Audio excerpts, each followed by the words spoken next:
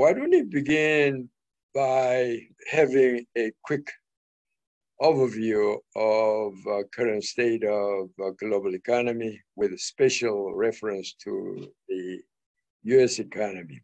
As you know very well, the World Bank very recently put out its global economic outlook report with a stern warning that there is a possibility of stagflation.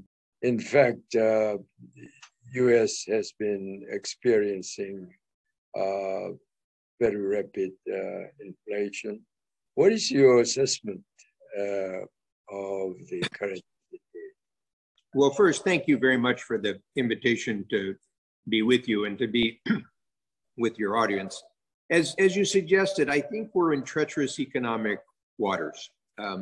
If you look at the core points in the World Bank Economic Outlook Report, you first have supply side shocks and high inflation after a protracted period of monetary expansion, which we know quite well.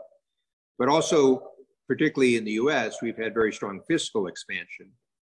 And all this is in the overall context of a debt buildup. And so that would suggest, and certainly the Federal Reserve is moving in this direction, that we're in for an era of higher rates. And given the debt in developing countries, the World Bank was trying to signal the particular dangers for emerging markets.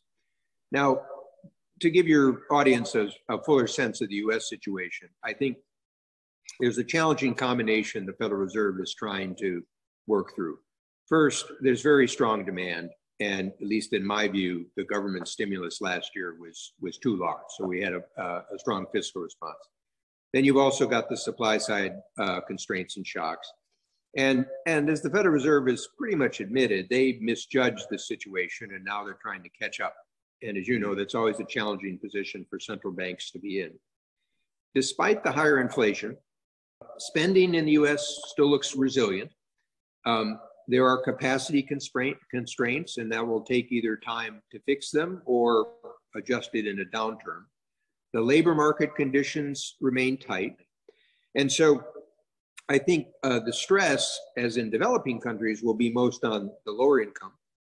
When you talk to the bankers in the United States, the middle class has some cash buildups, which they're still sort of working through. So I think one of the challenges is, even though you've got inflation and they're trying to create constraints, you still have the demand. So I suspect we'll see some short-term decline in inflation, but because frankly, as you look at the 12 months period, some of that's built in. But then I think over the course of this year and next year, you have to expect either more tightening or more inflation. And as you know from your experience, the challenge is monetary policy has to be anticipatory. And so in a sense, I think we're still going to have to face the fact that there's going to have to be some slack to reduce the inflation that's already built into the system. And so it gives me no comfort to say, but I think the most likely scenarios that I would see are either stagflation or even possibly a recession. Now, to bring this back globally, of course, the forces of deglobalization and supply shocks will add friction. And to bring it back to the developing countries, if you take the Fed tightening, the enormous strain for some countries because of the food problems coming out of Russia, Ukraine, the absence of cooperation, interdependence hasn't been lost. We've just sort of added costs and frictions, and we still have the spillovers in the system. So I think for Korea and for all the economies, it's going to be heavy weather economically. Yes. You just briefly mentioned the Russian war in Ukraine. In fact, that also exacerbated the already existing inflationary trend. The war in Ukraine now is exhibiting very serious and significant impact on the existing global economic order and the security order and geopolitical implications and so forth. So since our main interest is in this area of world order and geopolitics, could you share your insights with regard to this Russian invasion to Ukraine? So for your audience, I think it's important to start with the most basic point, which is the mindset of President Putin in Russia. Yeah. And he's explained a lot of this in his own writings. He's very focused on Russian history and his place in Russian history. And he believes that Ukraine was never an independent part of Russia. And after his action in 2014, where he invaded Crimea and some of eastern Ukraine, he had hoped, I think, that that shock would pull Ukraine towards Russia, but it had the actual opposite effect. Ukraine was being pulled west. He spoke to Bill Burns, who's the CIA director, a former colleague, a friend of mine, at the end of last year. And Putin said something to Burns that I found very telling. He said, "What choice do I have?" Now, of course, he has many choices, but what that gives you a sense of the mindset that Putin felt at age 69, Ukraine being pulled west, that he had to act. And I think this also means he had a growing appetite for risk. I think his intelligence about what would happen in Ukraine was poor. And he's made a big miscalculation. As we saw, the Ukrainian defense was quite stalwart. But what I think it also means for all of us is I wouldn't expect Putin to retreat easily. In fact, I would expect the opposite. I think that he will be doubling down. So what are the possible outcomes? Well, one might be a rump state. That would be Putin's hope, where he could squeeze it. Another would be a stalemate. And this is one that Korea is very familiar with. Then there's the possibility of settlement. I think President Zelensky of Ukraine has sort of signaled what he might like to try to achieve here, but he's got his own public opinion to deal with. And he said that any settlement would have to go to referendum. Then there are the broader issues. For example, we've seen the interest of Finland and Sweden sort of joining NATO. Another issue that Korea has been an important part of is the sanctions regime. And I think the biggest surprise in this area was the effectiveness of the controls of the Russian reserves. And there are about $300 billion of reserves, whether they're held in dollar or euro or pounds or yen or others. And those have basically been blocked. And then we have the food and energy prices that we alluded to. So I was at the World Bank, as you will recall, you were working on these issues for Korea for the 2010 summit. We had, at the time of the global financial crisis, a huge food price crisis. Right. And there were about 50 countries that suffered riots or major upheavals. And I think we're at risk of that again. So then there's, I think, two other big geopolitical questions here. One is China. China, Xi Jinping and Putin had, I think, about 38 meetings. Xi referred to a no limits partnership with Russia, but he's being careful. He doesn't want to risk sanctions being imposed to China. So you see the state oil companies and the banks are keeping some distance from China. He doesn't want Putin to lose, but he also doesn't want to get drawn into the morass. And I think the other part that for Korea and the United States to keep in mind is while there's been an impressive coalition of which Korea has been an important part, one also sees there are a number of countries that are uncertain. I call them the abstainers from some of the UN votes. So if you look across Africa, Latin America, Asia, and others, and frankly, this is an important part of your question on economics, they've got other concerns. They're worried about food prices, energy, sanctions, COVID, and the United States and Europe and others in Asia are going to have to pay attention to some of those concerns. Since you mentioned China, maybe we turn to the intensifying U.S.-China rivalry and competition and its impact on the existing post-World War II liberal economic order. China, unlike earlier decades, now does not want to hide its ambition to become a hegemonic power, perhaps by 2050. And U.S. policymakers, particularly the Biden administrations, is unlike Obama administration, which had the rhetoric of flip it to Asia. But the Biden administration at least initiated what you call IPEF, Indo-Pacific Economic Forum, and the Quad, and the AUKUS, and so forth, which all served to counter the Chinese security and economic dominance. But the thing is that the IPEF is fine, and the Korea decided to join as well. But IPEF does not have the access, provisions for access to US markets. So people are wondering how much it can do in increasing the US economic influence in this region. So I mentioned all this and to get your reactions and your insights in this regard. So I think coming to the Biden administration, the good side is they recognize the need to repair important alliance ties, including with Korea.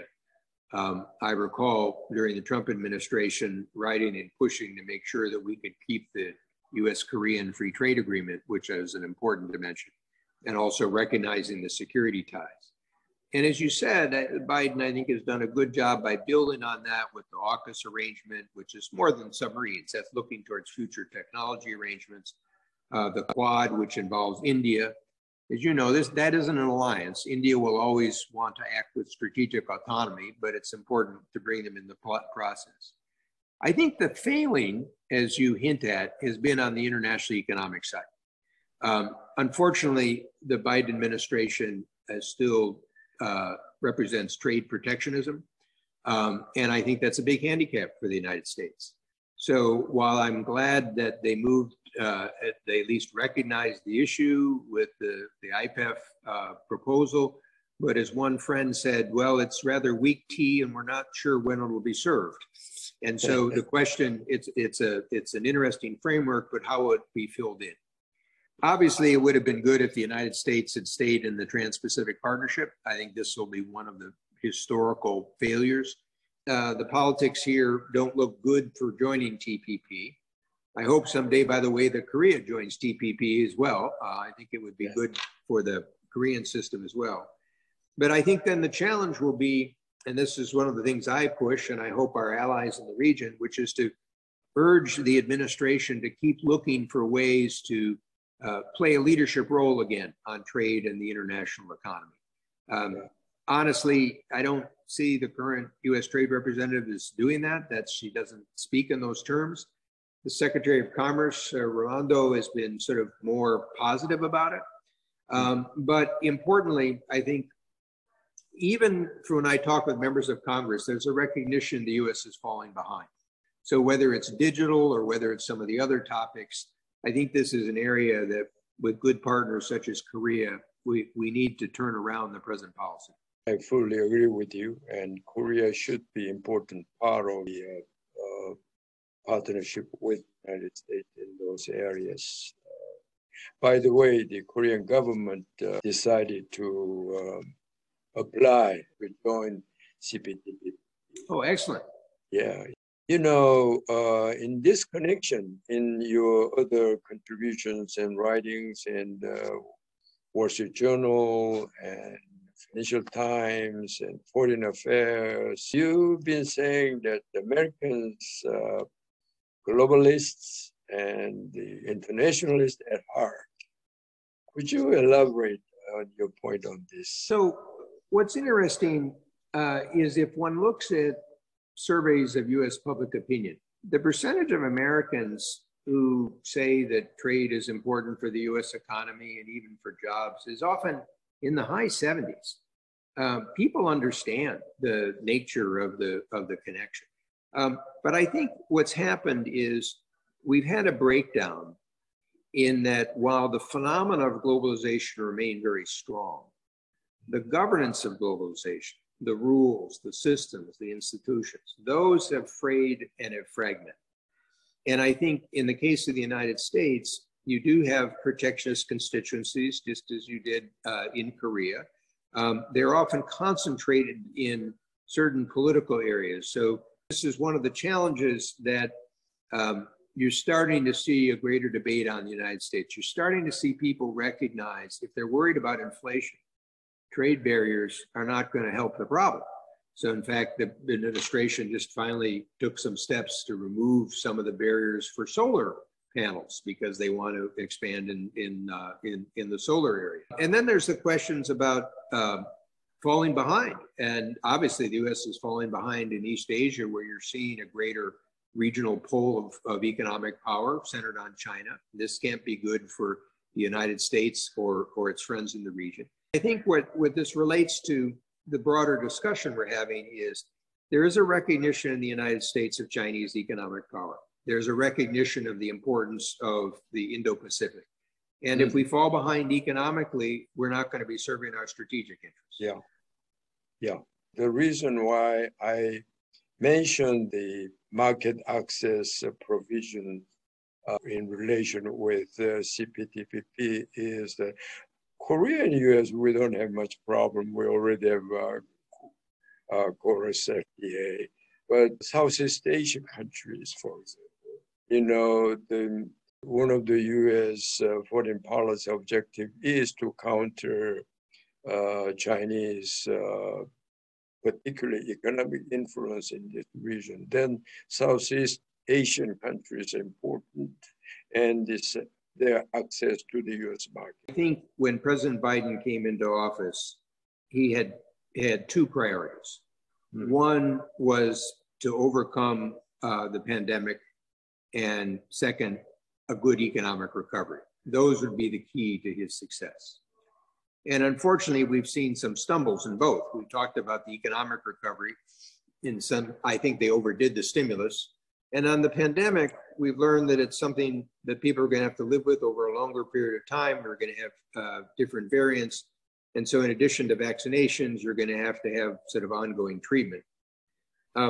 I thought that the Biden administration's natural approach to foreign policy would be to link its international actions to some of its domestic priorities. And this involves what some scholars call the transnational agenda. So for example, focusing on the climate agreement or focusing on COVID and vaccines internationally. They made some progress on some of these, but I think it hasn't really carried forward as a success for the president. But I think on the positive side, I think the administration gets generally good marks for its handling of the Russian invasion. The US intelligence was ahead of the curve and people were trying to warn people. So I wrote a piece recently that drew a comparison between President Truman in the late 40s and Jimmy Carter in the 70s with Biden. And the similarities were that all three of them faced inflationary problems. All three of them were struggling to hold their party coalition together with pressure from the left. And all three of them faced dramatic international events that they didn't expect. And the question was whether a president can adjust the course. Truman did, Jimmy Carter didn't. And so I was outlining how I think one of the challenges for President Biden is whether he explains to the American public the changes in the world and how the US policy will also have to change, whether it's our sort of military position and work with allies, whether it's some of the issues about safety and security at home. And then finally, a different type of international leadership, dealing with some of the issues that we've talked about today. I think this could be done, but as you know, it's not so easy to make these political changes. So we'll just have to see how that plays out. Yeah, in fact, I really enjoyed reading your column you wrote in Wall Street Journal, since you headed the World Bank and so-called one of the legacy institutions along with the IMF and the WTO. And WTO is not really functioning well at all. Since their reforms and changes are so difficult, we need informal global governance forums or institutions such as G7 or G20. In my view, I think G20 is more inclusive, and although it's cumbersome, but it does have successful track records.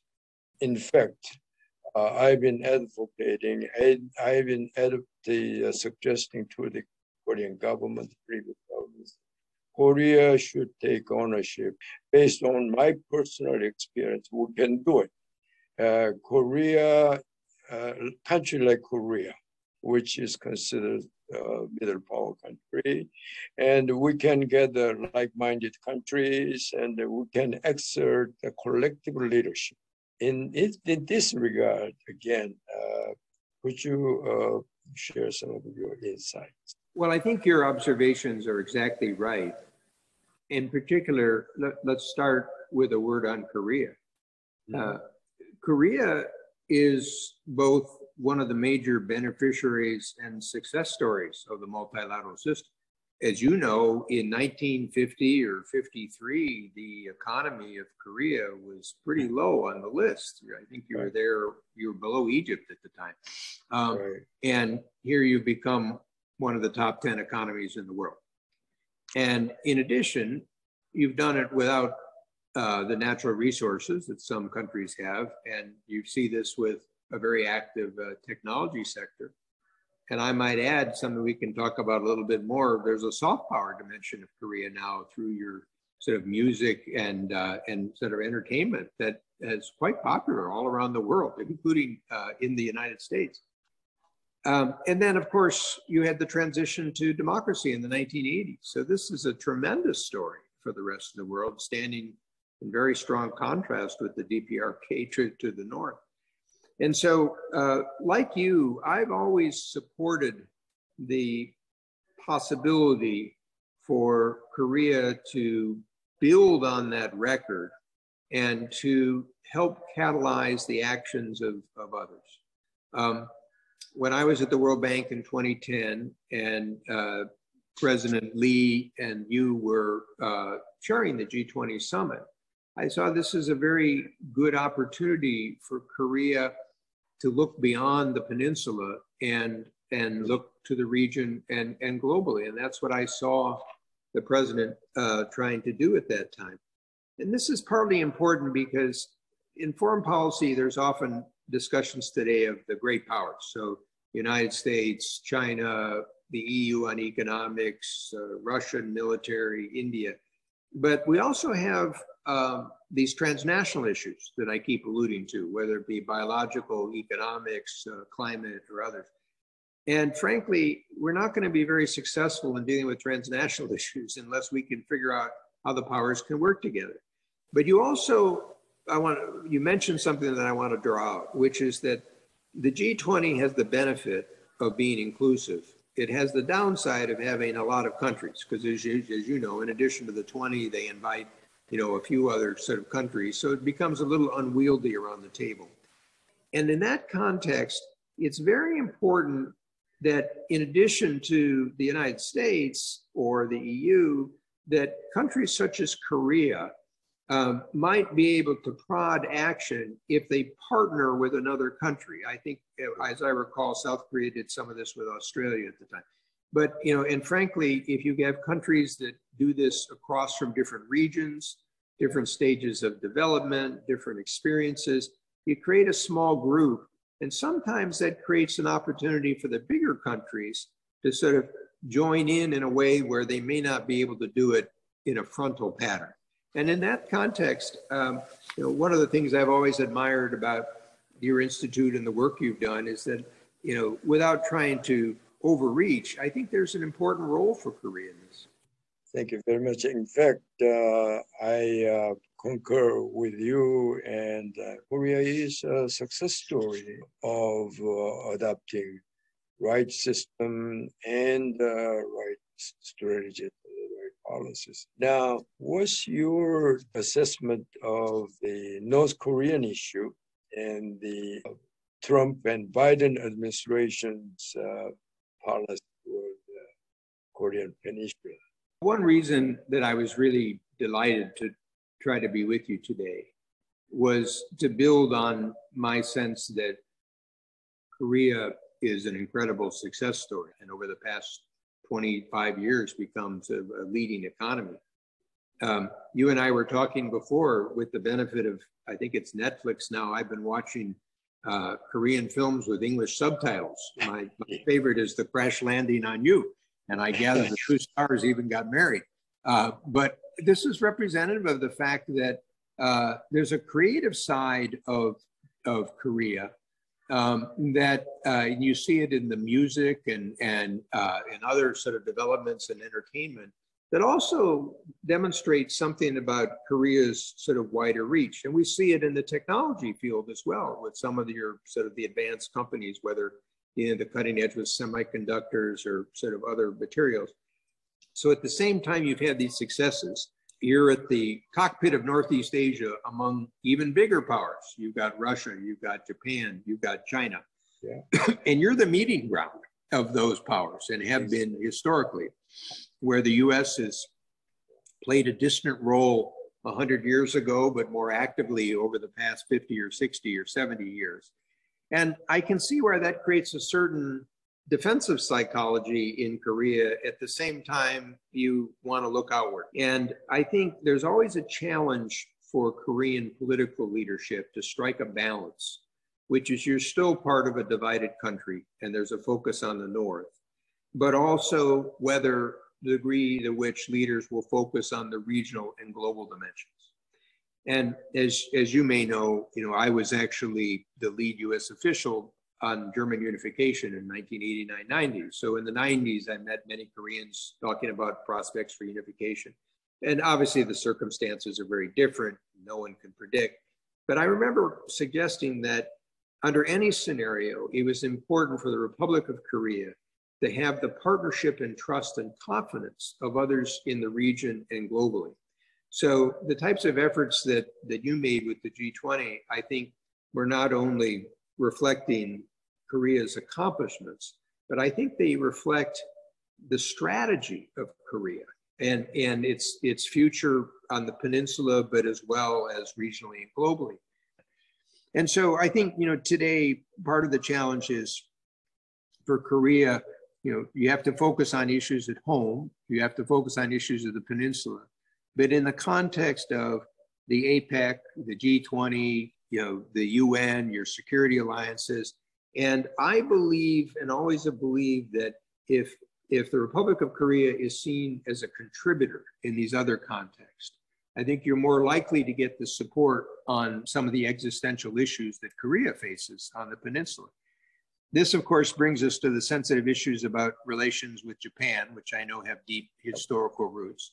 But obviously, insofar as Korea and Japan and the US, as well as Australia and India and others, can develop closer relations, I think that'll be good for everybody. That's obviously an issue only Koreans can deal with. As for the North, you and your audience would have more experience with this. I think we always have to have a sense of humanitarian ties when, the people of North Korea are not the ones that are the cause of this. And so, in terms of their malnutrition or sort of basic needs, I think we all have to be responsible. On the other hand, I think we have to be sensible about deterrence and showing strength, because the North Korean regime has clearly tried to intimidate South Korea as well as Japan, the United States, and others. At the same time, I think we need to be cognizant of North Korean tactics and how they try to use these missile tests and others to intimidate. We don't want to overreact, but we also want to keep the door open. And in that sense, coming back to President Biden, I think, you know, the United States always needs to respect South Korea's decisions on this and be sensitive to it. And you've got your own politics on these topics. But we can be supportive and attentive to, because the Northeast Asian region we've seen throughout history is a critical area of security for all of us. And with South Korea's success, fortunately, it's also now become an economic engine for the world. But it's vitally important, and this is where I think your symposium plays a key role, to keep looking outward and see how Korea can contribute, but it can also become a partner and draw in people from the United States and the region to be your partners and friends. Thank you very much. Bob Zoellick, as a friend of Koreans, your advice is well taken. By the way, very recently, President Biden and our newly elected President Yoon had a very successful summit. The two nations' existing security and military alliance was strengthened and upgraded. Well, with this, I think we can go on, but we should end our formal conversation here. Okay, thank you very much. It's always a pleasure to talk to you, and I'm really glad I had a chance to speak to your audience.